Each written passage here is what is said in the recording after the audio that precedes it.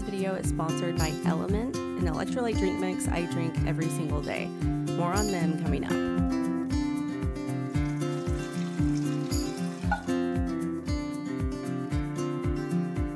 One of my favorite practical things to do is to take leftovers or food that I've already made that's in the fridge and spin it into a new meal. The only time I ever really feel satiated and satisfied is when I have plenty of good fats in my diet. But you can hear how crunchy these are. They're gonna be crunchy and caramely. This week, I'm going to take you along with me for a ton of cooking and show you guys what we're eating these weeks when it's really hot outside and we want to eat mostly cold things. So I'm not cooking a bunch of really hot dishes this week. I'm going to keep it lighter and cool because it's just so hot outside that we're just craving the cool, lighter foods. So I'm going to take you through a ton of different meals this week as much as I can and show you what we really eat in a week. If you're new to my channel, I'm Elizabeth and I am a mom. I have a family of 6 and all my kids are homeschooled, so I'm always at home cooking different things for the family. I spend a lot of time in the kitchen and I like to make food that's just really easy and approachable and that's just wholesome, real, everyday kind of food. So this is a ton of inspiration for your family, or if it's just you, there's equally enough inspiration for 1 to 2 people too, because sometimes I'll cook for me and the kids and my husband, or sometimes I'll just cook for me and my husband and the kids will eat something different or that's already in the fridge. So there's a lot going on and hopefully there's a lot that you can take inspiration from for yourself. So this morning we're starting out this video on a Monday and I have some sourdough bread that I made over the weekend, and so this morning I like to start with just an easy breakfast when we're getting back into the swing of things. And so I took some of that sourdough bread and I just toasted it in the oven, and then I'm making a simple variation of avocado toast that's just a little more summer inspired. So I'm frying up some eggs, I'm putting some fresh corn from the farmer's market, a little red onion, and then I'm going to put those eggs right over the top and just sprinkle it or drizzle it with a little bit of hot sauce, and it's like this delicious kind of southwestern avocado toast, really easy and nice and cool for those hot summer mornings. So I'm gonna have this, the kids will have it without hot sauce, and it's super filling and yummy. Tomorrow I'm making some sourdough sandwiches. So I've had my sourdough starter. Well, actually this isn't a starter. This is kind of a pre-ferment, which means I took some of my starter and I put it in this jar and then I fed it with a certain amount of grams of water and flour to sourdough starter. And then I'm gonna use the whole amount of this to dump it in. So in my fridge, I still have another jar just like this full of my sourdough starter, but I'm using that as a separate starter that I don't have to worry about. And then I can just use the one that I made over there, dump it in the whole recipe. So that way, if I'm telling you how to make this recipe, it's really easy. All you'll do is take this whole amount and dump it in as your sourdough starter component. And I'm gonna make it right now. This is my absolute favorite fluffy sourdough sandwich bread. So I'm gonna show you how to make it really easily. And if my voice sounds a little funny, it's because I'm getting over a summer cold right now. It's that time of year and I feel like we always end up getting some sort of summer sickness. So here's my starter, it's ready to go. It's been sitting there all day and the heat, it just makes the sourdough go crazy. So this is ready to go. So I'm gonna go grab my stand mixer bowl. I use that to make this bread recipe. You wanna make sure there's lots of air in it, so it's best to do it in a stand mixer. And so I'm gonna go grab that bowl and get it started. This is one of my absolute favorite sourdough recipes, and it uses a little bit of honey and butter and milk, so it's almost like a sourdough Amish bread. And I'm gonna melt a little bit of milk and honey, and I measure it out on my digital scale, so it's really accurate every time. I never have to worry about it turning out. So I'll go ahead and grab all my ingredients, and then we'll mix it up. I like to measure out my sourdough on a digital scale, so I'll leave those measurements in grams down below for the pre-ferment. But now I'm getting started on the wet ingredients that I'm going to heat on the stove. So I do 14 grams of salted butter, 42 grams of raw honey, 6 grams of salt, 187 grams of whole milk, and I just put that on the stove for a few minutes and let that warm up. And I go ahead and put my salt in this part, and it never causes any issues with the rising, so I just go ahead and put it in here. You just need a little bit anyway, so it's not a very salty bread, it's more of a sweet bread, so you just need a little bit of salt to balance it. So now I'll just let my milk and my butter and honey just heat up over really low heat. You just want it to get a little bit warm. You don't want it to start boiling or simmering, just barely warmed up, and just enough to let the butter start to soften and melt. I just like to give it a little stir to let the honey start to melt and to kind of help the butter along, because I want to stop it just when it starts to get warm. That way I don't have to wait a long time for the milk and everything to cool down before I can add it into the sourdough starter. That way it doesn't kill those live cultures, because then our bread won't rise properly. So just barely heat it, and you want to make sure you could easily stick your finger into it and it doesn't bother your finger. It's nice and cool. Just a little bit lukewarm is good. It doesn't really matter how you layer up the ingredients in the bowl, but I like to take my big stand mixer bowl and then I'll put it on my digital scale and go ahead and zero that out.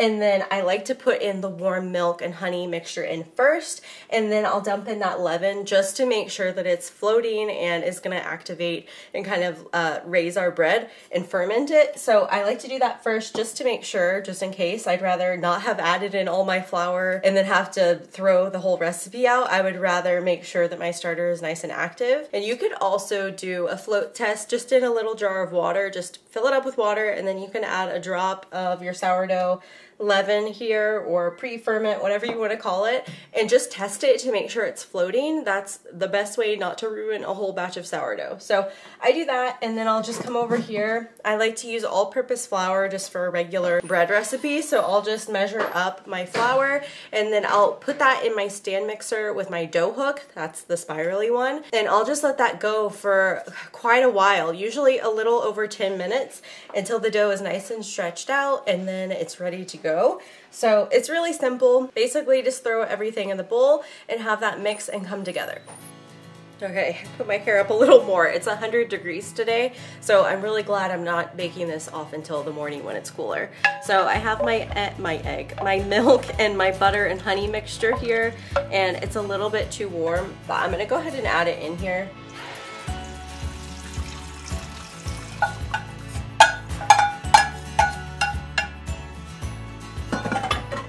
And I actually made the milk mixture just a little too warm.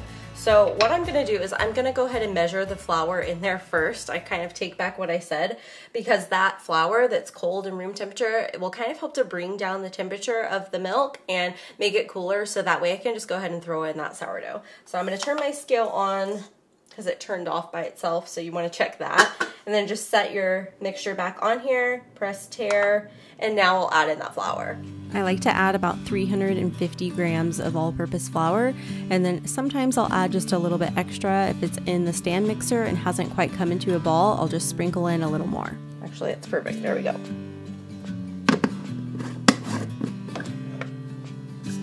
So it should look like that. I'll just give it a little stir. This is my favorite little stirring spatula. It's a mini one. So I'll just take it off the scale and give it a little stir here and mix it together to cool it down. So now I have this nice shaggy dough. That's good. You can feel it. It's just warm, but it's not hot at all. So now that that's all mixed together, I'm gonna go ahead and add in this pre-ferment and just scrape out the whole jar and make sure that you've reserved your sourdough starter before you get rid of everything. If you forgot, then just take out a little bit. You only need about 35 grams, and that will give you enough to feed and have a new sourdough starter anyway. So you can kind of help it even if you made a little mistake. I've done that before, no big deal. Okay, scrape that up pretty well. It looks like this, so now it's ready to be mixed up in the stand mixer.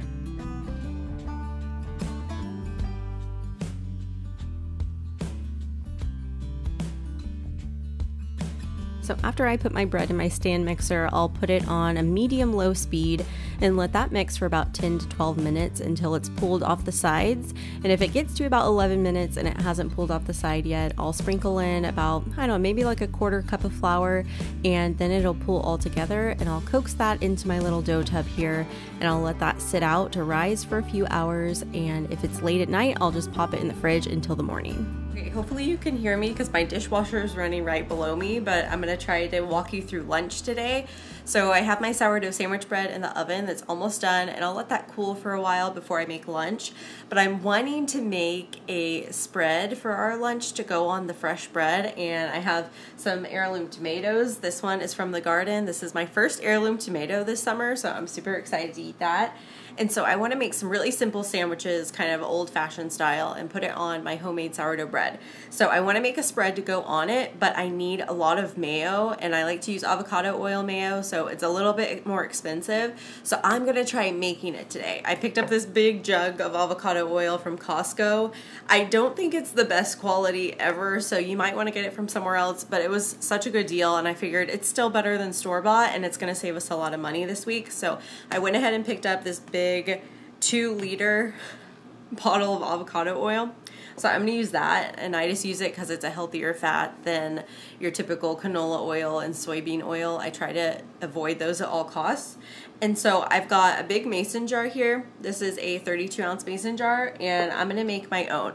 So all I need is my avocado oil. You can add lemon juice, or I'm going to use some organic white vinegar, just really simple. And then I've got a little bit of my Celtic sea salt, and then you can use a little bit of Dijon mustard, but I don't have that right now, and honestly I like the flavor of this better, so I'm using just an organic honey mustard, just a little bit of that.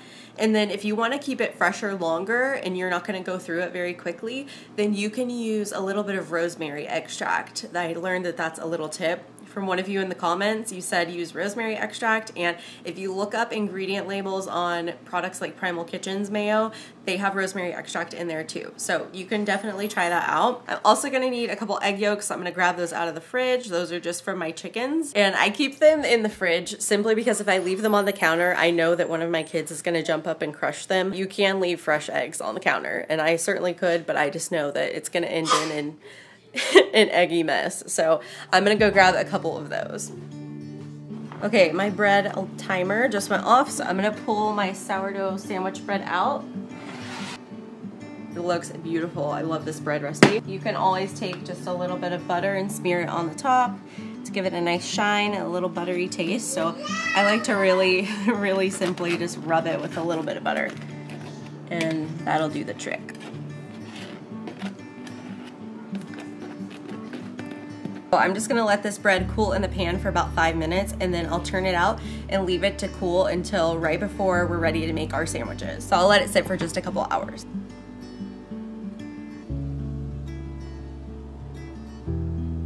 You're gonna either wanna make this in a food processor, or I'm gonna make it in a mason jar, which I'll store it in, but I'll just use my immersion blender. This is from Nutrimil, and I'm just gonna use this because it makes it really easy to clean up and the process goes quickly. So I'm gonna crack in a couple egg yolks, and I'll save the egg white because I can always throw that in a quiche or rub it on top of scones for a little shine. There we go. Okay, so I'm gonna crack in my egg whites. I just take my egg shell and I crack it, and then I'll dump it back and forth, and that kind of releases the egg white from the egg yolk. And I'm gonna add that straight into my mason jar.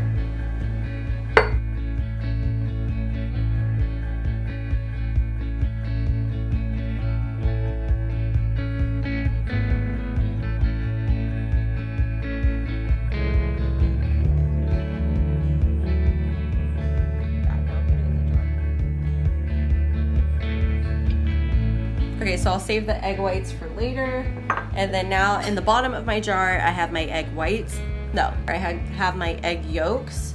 And I'm gonna go ahead and add my salt. And I'm making a double batch of this today, so I'll leave my exact recipe down below so you don't have to try to follow what I'm doing. You could make a smaller batch or a bigger batch, whatever you want. So I'm just gonna add in a little bit of salt into my eggs and a little bit of that honey mustard.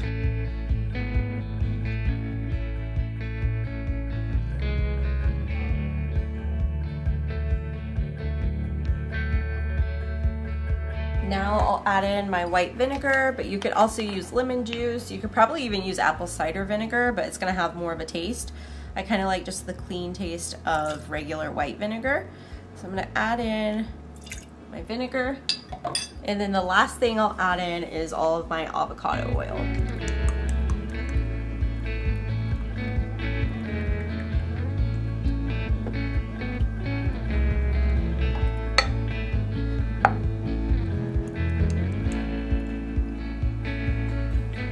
And then to actually make the mayo, once all the ingredients are in the jar, you're just gonna take your immersion blender and put it all the way at the bottom where the egg yolks are and kind of start pulsing it until they turn like a creamy pale yellow color. And then you'll slowly move your immersion blender up. And if you're in the food processor, you're basically just gonna pulse it and then whirl it until it's the texture of mayo.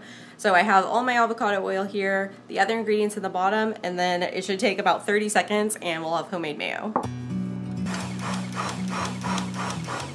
So there we go. So now we can see the egg yolks are nice and creamy and pale yellow. So now I'll just slowly move up.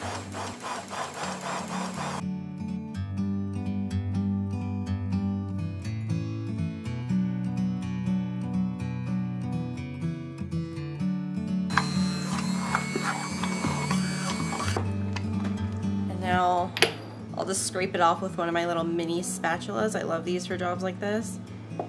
And that was the easiest mayo ever. And I love how beautiful the color is. It's that egg yolk from my chickens, but if you use good quality eggs like the Vital Farms eggs or Happy eggs, those are some of my favorite grocery store eggs. Let's see if you can see that. That was just the most beautiful color. And it smells like an amazing mayo. I can already tell. Scrape that all off so we don't waste any of all that goodness.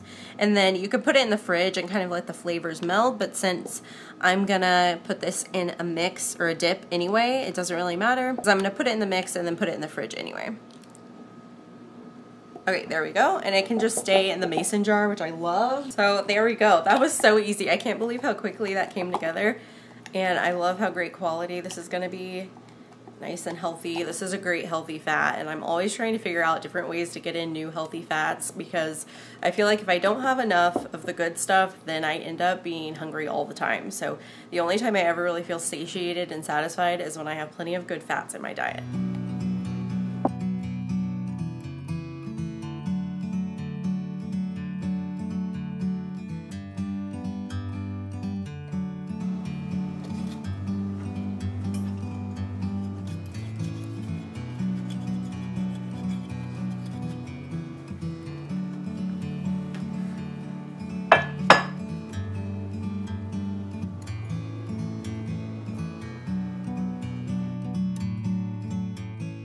So lunch today is going to be homemade pimento cheese and heirloom tomato on some of that sourdough bread. Delicious. It's like such a simple lunch, but I'm so excited.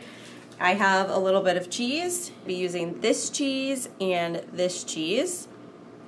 And then I also just have a brick of cream cheese I'm going to use. And then I have a jar or a can of pimentos. I know I bought it, but I can't find it. So I'm going to use these roasted red peppers from Sprouts right here. That will work as my pimentos. I'll just dice it up and it'll work the same. And then I'm gonna need just a couple tablespoons of diced onion, not much at all. So I'm actually gonna use one of my onions that came out of my garden. I think I've pulled about 100 of these lately. Some of them are really small like this, but it comes in good use for recipes. So I have them all curing outside and drying so that I can store them, but I'm gonna use this one today since I have it and since I really only need about 2 tablespoons. So I'm gonna go ahead and start by mixing up. Oh, and of course, my homemade mayo we just made. I forgot. That's also one of the main ingredients. So I'm going to start by kind of mashing up this cream cheese. I can't get it open. You want to make sure this is room temperature, but I forgot to make sure it was room temp. But I think, honestly, since it's so hot in here in summertime, that we're going to be fine with this. So I'm going to take half of a brick of cream cheese, put it straight into my bowl.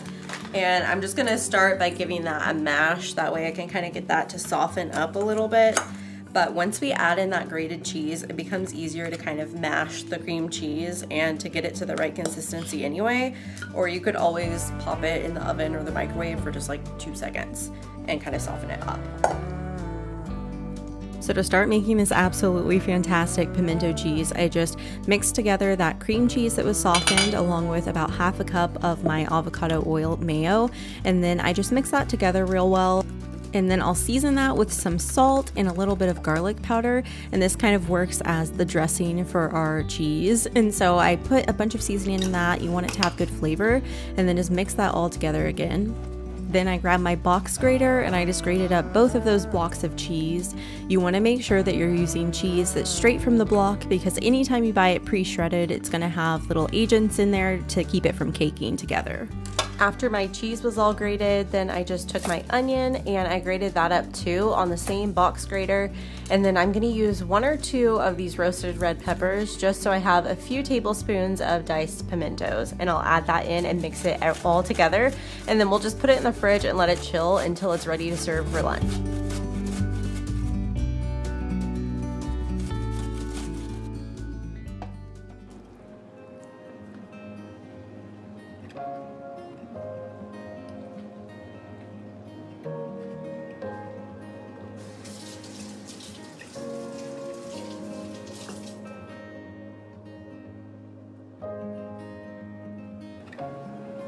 These smell so good. I already know that this lunch is going to be delicious.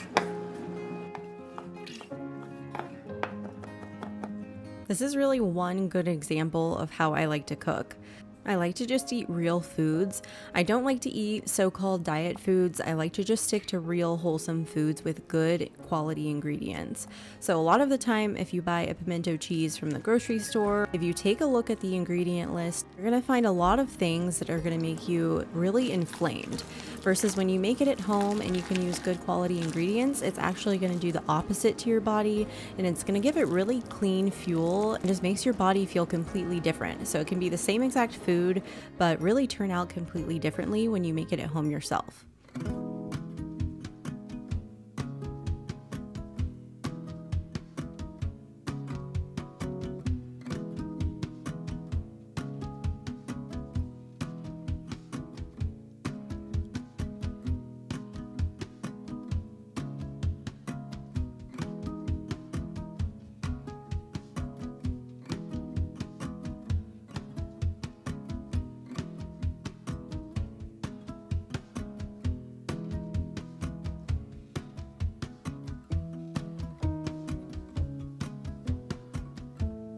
Today I'm going to be making a really easy summery salad for lunch, and I even have some peaches that I'm going to use up, and I'm going to show you how I like to put them in the salad. But before I do that, I want to tell you more about today's video sponsor, which is Element. Element is a zero sugar electrolyte drink mix. I drink it all the time. I always have it in my water bottle.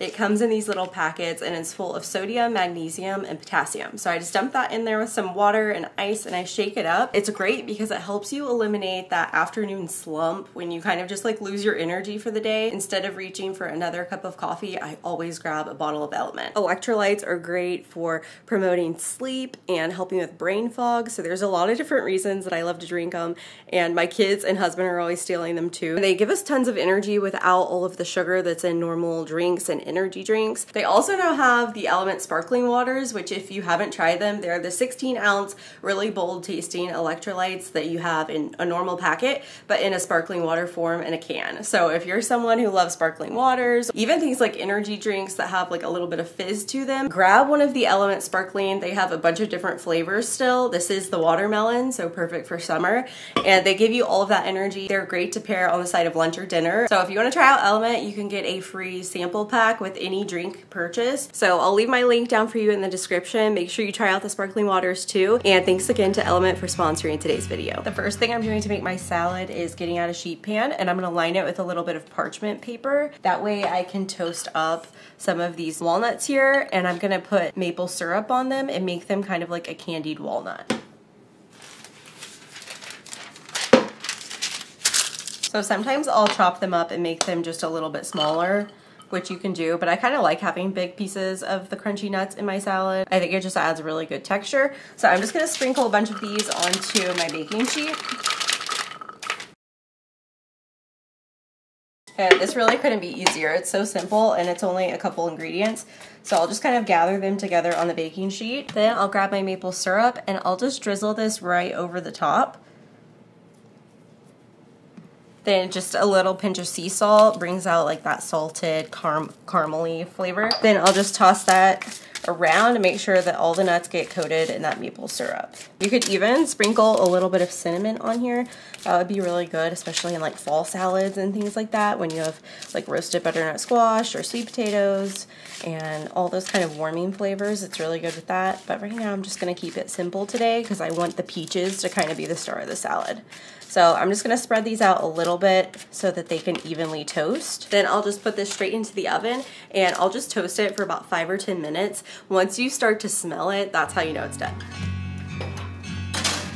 Okay, so I have a big glass bowl here and I'm gonna go ahead and start making my dressing, and this is one of my favorites. It's one of those like really simple apple cider vinaigrette and kind of like garlicky dressings. So I'll link it down below. Here's the main ingredients here. I've got honey, my apple cider vinegar, and a little bit of olive oil, and 1 garlic clove. So I'm not gonna measure, I'm just gonna drizzle today. So a good amount of olive oil. Let me take this lid off, there we go.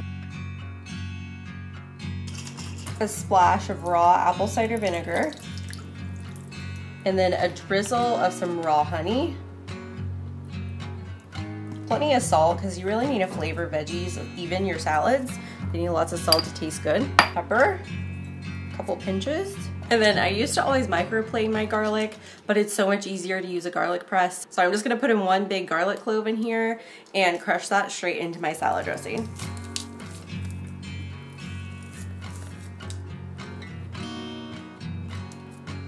And then I also just like to add a little splash of filtered water to give it that kind of good consistency and make sure that the flavors in here are not too strong. I'll just mix this together right in the bowl, and I love making my dressings straight in the bowl because then I don't have to put it in the fridge and kind of have all those oils set up and get firm whenever you refrigerate oil. So if I just make a little batch straight in the bowl, it's so easy and it stays nice and fresh, and I can make the exact quantity that I want. It just makes it really simple. I'll just stir that together. It really only takes just a second to make simple homemade vinaigrettes like this. So now I just have this head of lettuce that I got from the farmer's market, and I'm gonna cut the end off, and any little brown specks I'll just kind of trim off. That can go to the chickens. And then I like to make 4 slices, so I'll slice around the core of the lettuce. I won't waste that, I'll just kind of cut that chunk out, and then you have your core here. I like to cut my lettuce really small, that way if I'm feeding it to the kids, they can easily eat it with a spoon. And I'm just gonna go straight into the bowl here.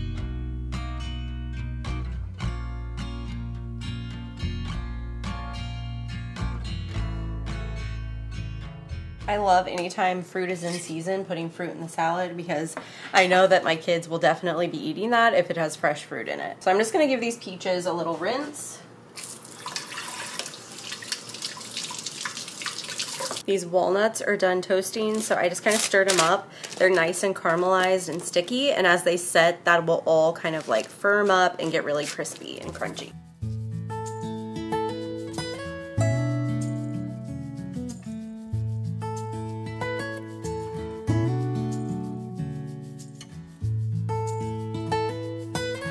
This is really going to be a simple salad, so now that I have all these peaches sliced up, I'm going to take a little bit of cheddar cheese and I'm just going to make little bite-sized chunks and add that into the salad, almost like shaved Parmesan, but I'm going to do a little bit of chunky cheddar in it, and I think that's going to go really well with the peaches and the crunchy walnuts. It's going to be super easy. I'm just gonna go ahead and toss my lettuce in all that dressing so it can start kind of absorbing the flavors a little bit, and then I'll top it with all of our toppings. I like to put fruit and things like cheese and kind of like the more tender things on top of the lettuce, and then when people go to grab it, there's gonna be a bite of everything in each little portion.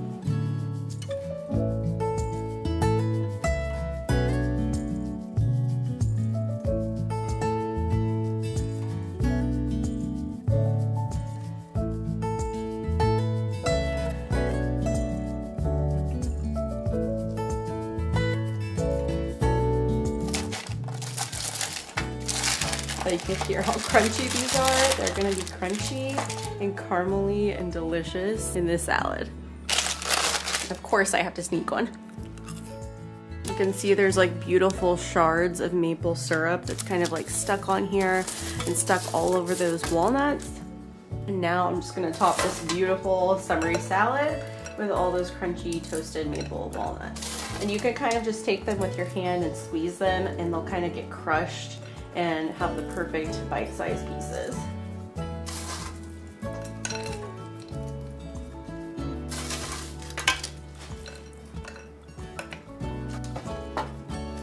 And there we go, lunch is served.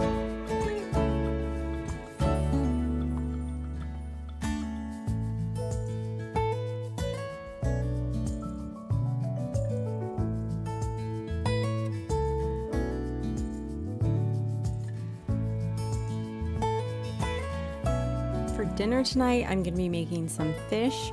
We're in a church fast right now. You guys know, I've said before, I'm an Orthodox Christian, and so a lot of times during the year we'll be fasting from meat, and we try to fast from dairy, but it's a little bit tricky with the kids, so we still kind of eat that, but we definitely can cut out meat a lot more easily.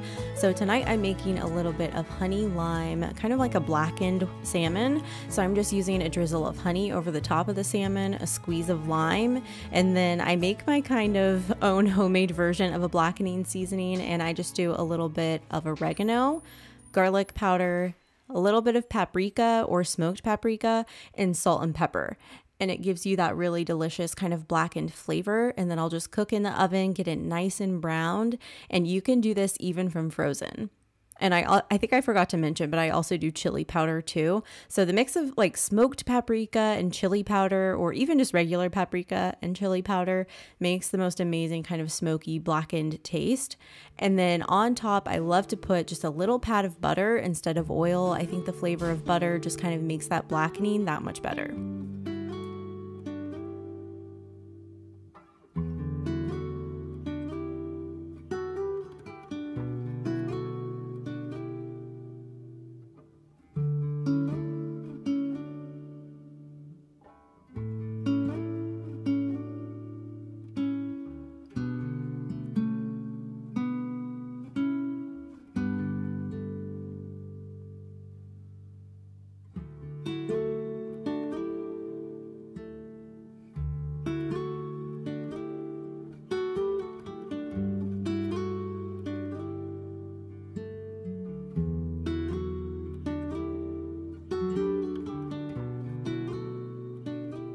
To go with that blackened salmon, I knew I wanted to make some sort of cold salad, and this is one of my favorites lately. It's amazing. So I have some really good corn that's been coming from the farmer's market. It's so sweet and crisp, and I'm pairing that with a bunch of little cherry tomatoes from my garden because they need to be used up, and this is the perfect application.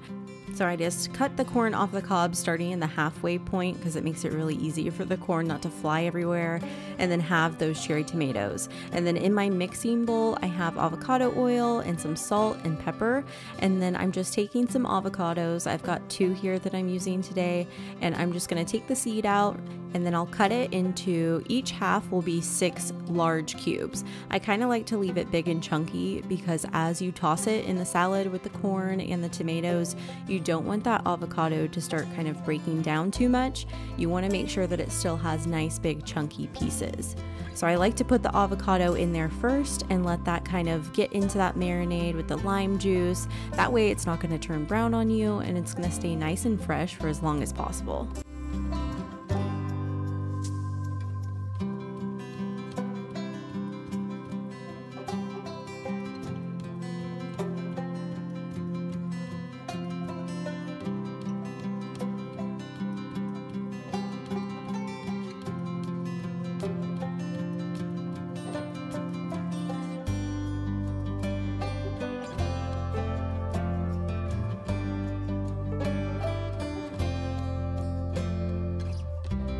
Depending on your taste buds, you can add a little bit of chopped fresh cilantro like I did. And then I forgot to add in my crushed garlic into the dressing, but I love just a little bit of fresh garlic in pretty much any salad dressing I'm making. It's super healthy for you and adds amazing taste. So I just toss that all together, and I'm gonna pair that with this beautiful wild-caught salmon. It's amazing and juicy and flaky every time, and pairing it with this fresh cold salad is just perfect. I love meals like this that are just lots of protein and healthy fats and fresh seasonal vegetables.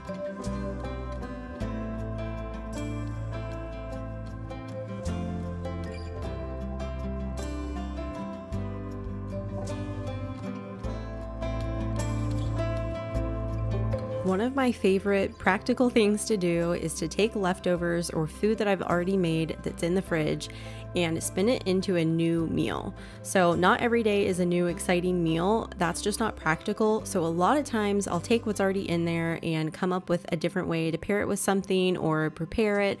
So this morning I'm gonna pair some of that pimento cheese that I made the other day and spin it into a breakfast. So I'm going to take a few eggs and scramble them up and then butter my griddle real well, and I'll just scramble these up.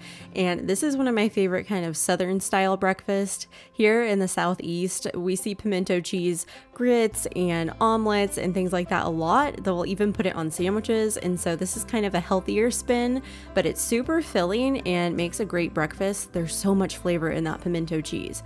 So all it needs is a little bit of butter on the griddle, and I'll just gently scramble those eggs. I just kind of like to push them around from one side to the other, and it almost makes it between like a cross between a scrambled egg and an omelet. And then I'll just top it with that pimento cheese and let it get nice and bubbly.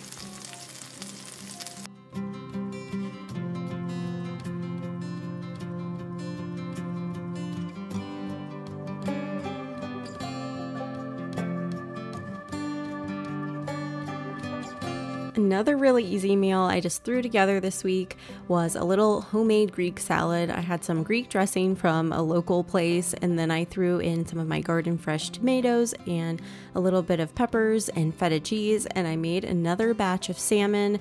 This time I just used a little bit of Old Bay because it sounded good, and so I paired that with a little bit of brown rice. So healthy, and really it cooks up as fast as fast food. I hope you guys got a ton of inspiration today. Let me know what you want to make out of this video or if it inspires you in any way, and don't forget to check out my link below to get your free element. And thanks again to Element for sponsoring today's video.